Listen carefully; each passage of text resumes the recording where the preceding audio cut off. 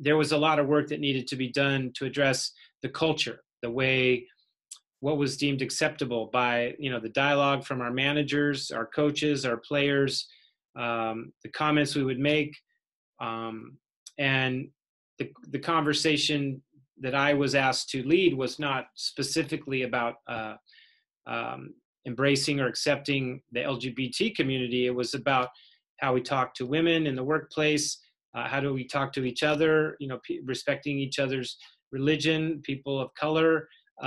We're all a different part of that spectrum. Nobody is above or below anyone else. And, as a sport of Jackie Robinson, I think baseball really wanted to take a deeper dive into the message that was coming to our players. They are our greatest ambassadors, and sometimes good and sometimes not. And a lot of that was because there was never any education that was put in front of them.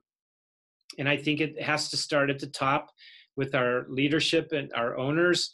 And they have been so supportive of the intention of where we wanted to take baseball to. The scale of baseball is so much bigger than the NFL or NBA or NHL. We have a minor league system that dwarfs any other sport. And so the sheer volume of players makes that a challenge that is at times daunting, because we draft 1,200 new players every year, and 1,200 new other players are asked to leave. And, some of our teams have 8 levels of minor league baseball now. And, that's a lot of teams and a lot of athletes and a lot of different perspectives and cultures clashing. But for us, over the past 5 years, we've created a couple of wonderful education programs. One's called Ahead in the Count. I started a bullying prevention program, partnering up with ESPN, called Shred Hate, that allows us to have some consistency in the messages and build a team to get in front of the players and let them know straight up, this is the message coming from baseball. And if you want to be a part of it, we hope that you make this a consideration, because at the end of the day,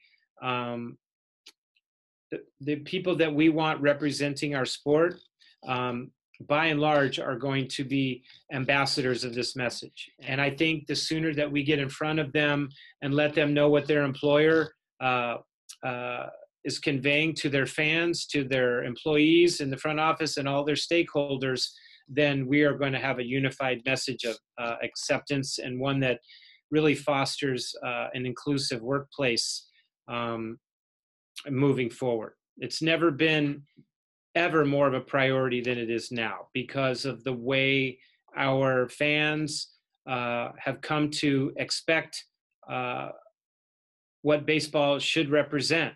And I'm glad that that bar is high. We have to be better all the time, all the time.